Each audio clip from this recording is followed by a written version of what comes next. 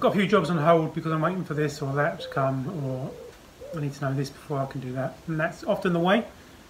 So I've moved on to, I hate to keep stopping jobs. It's not efficient, but it's better to keep working than it is to just stop and wait. So moved on to the furniture board using a 15mm lightweight furniture panel.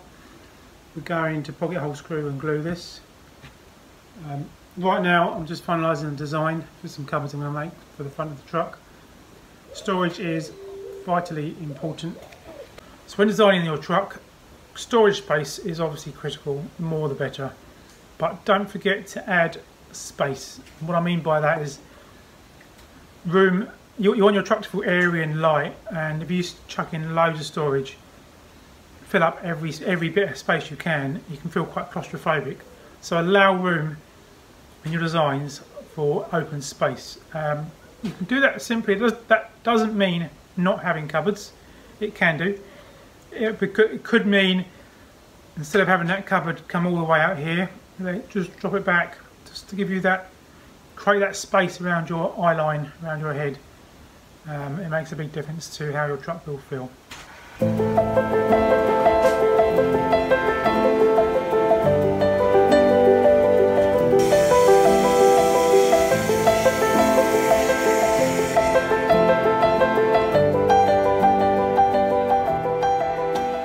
Change the saw blade in this. We're going for a nice fine tooth. This is a 62 teeth blade.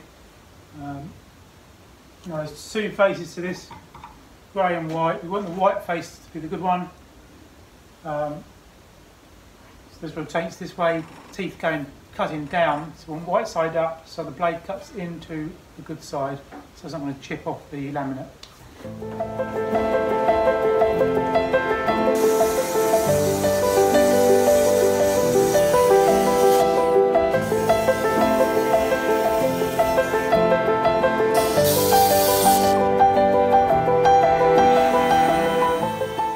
So I've started building this cabinet. I'm using a Kreg pocket hole jig here with pocket hole screws, and at the moment I'm just screwing this together, but I will disassemble it when I'm happy, and I'm going to bond all the joints using Tight Bond, which is a melamine wood glue. If you just use PVA, it's not going to stick to the melamine.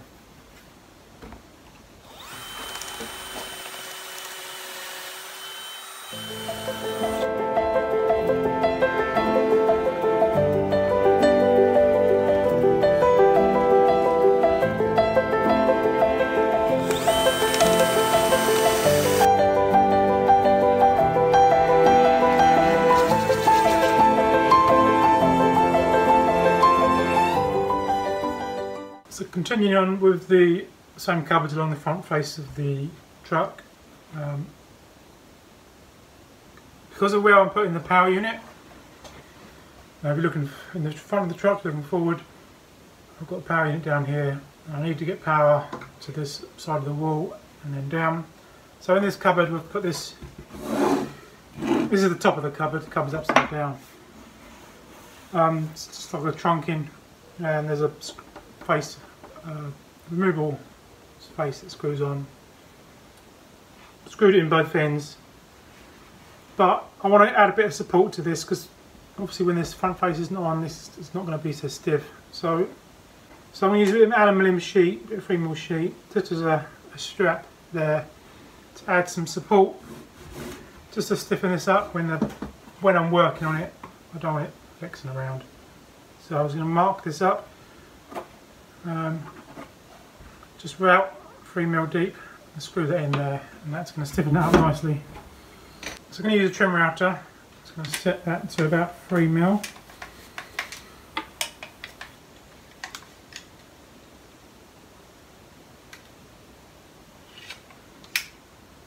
And we're going to do it by hand because accuracy is not vital.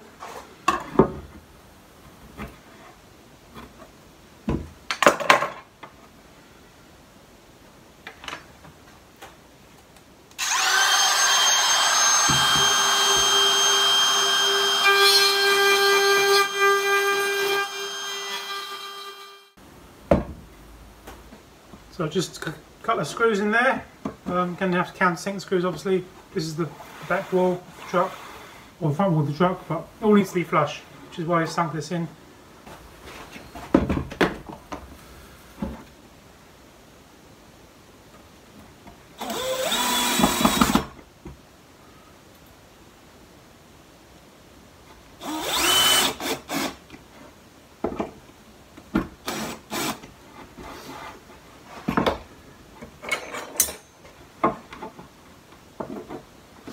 Lovely, so that's now going to be nice and stiff. So that's that done. So that's the cupboard. Half of this cupboard will actually be hidden because we've got another cupboard coming out here. So we have one cupboard door on that. This is up the top, this trunking, put the cables in, so we're not going to waste the majority of the usable space is obviously on this shelf. Next we're going to put a nice big hole in here. As I said, electronics are here. Nice big hole to pull the cables through. As big as we can go. So that's 65 through there. Or we could just cut out a square. I'll go for the hole saw.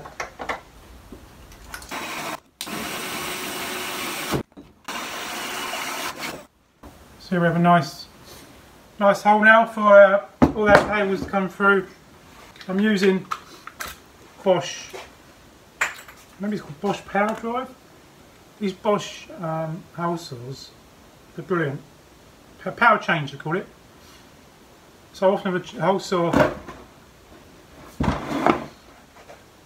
you have to unscrew the hole saw from the arbor, and you have to use these holes to get a screwdriver and prise out the core you've just cut out, and your bits in the way, and these power change bits done. And with that, the drill bit out, this core bit often comes out much easier, and I can just switch as easy as that. So I really like these Bosch. You can get almost every size you want in this set. And the set, I bought a big set, you can buy these individually, and this set comes with space to add more hole saws, so a really nice little thing. I think I paid about £80 for it.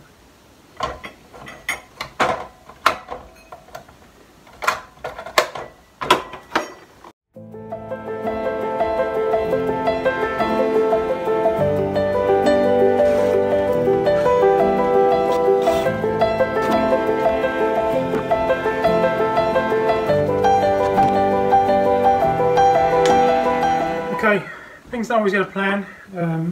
Sometimes you can't get your drill in the location you need, and you have to find other ways to get stuff fixed. You can start to see what I'm trying to achieve now. So this is the back of the cupboard. There's the hole I drilled for the cables, come through here.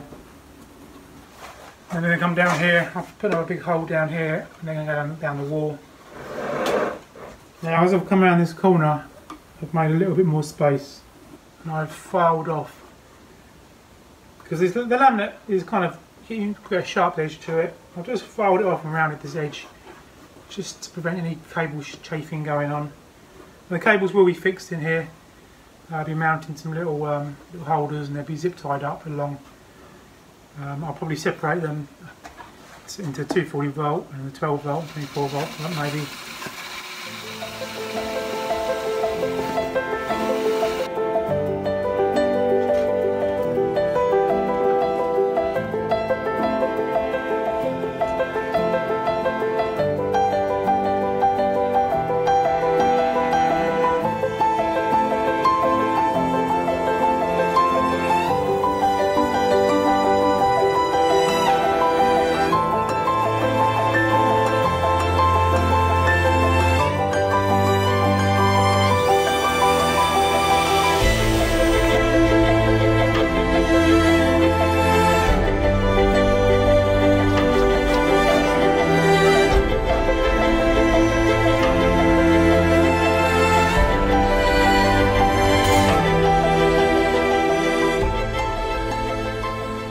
Construction of the drawer unit. I'm making the kitchen separate units,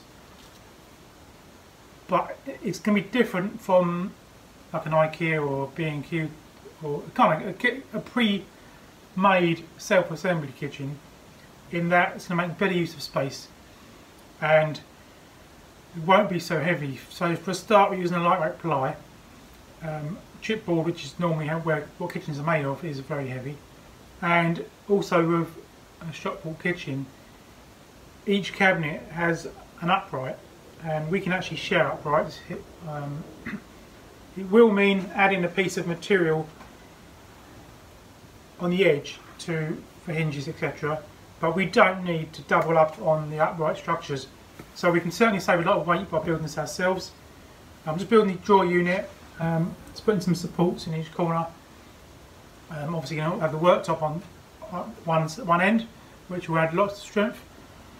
All these cabinets will be screwed into the wall of the truck, as well as being glued as well to the floor. So they'll be nice and strong and lightweight.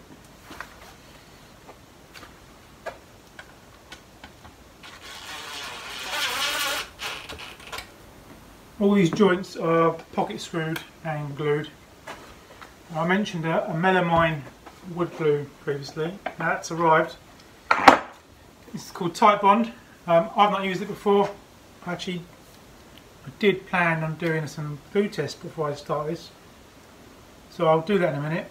But it is sold for doing this, so I'm sure it's perfectly good for its use. But I'll do some glue tests just to show you guys, and I'm interested to know how good it is. So I'm going to do a little glue test. Now obviously this is designed, it doesn't say melamine to melamine, it says melamine wood glue is what it's called. But we're going to do a little test. Going to do a melamine to melamine. I'm just using a bit of scrap. I'll put that on, that's how much glue I've put on. Stick those together. I'm going to put them in a clamp, but I'm going to clamp them lightly because I'm trying to try and simulate real world conditions. And we'll do a little test of melamine to wood.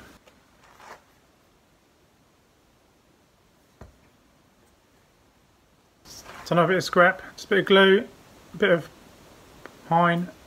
Just going to lightly clamp those together as well, and we'll see how they turn out.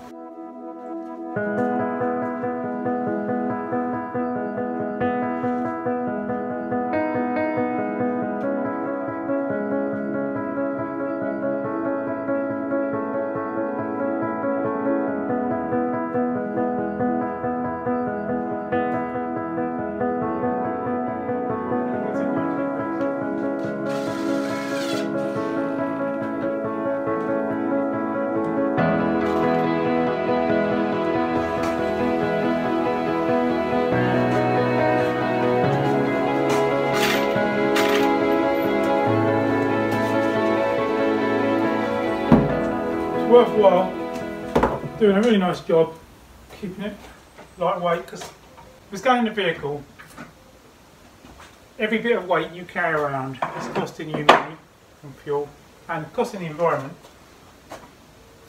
Now obviously when you start getting into bigger trucks, the fuel efficiencies kind of improve. That might sound like a strange thing to say, but carrying an extra 100 kilos, you won't notice it on fuel. And an extra tonne you probably won't notice. But you are burning fuel. Energy isn't free. That energy has to come from somewhere, so you're burning fuel. So keeping yourself as light as possible is certainly better for the environment and for your pocket.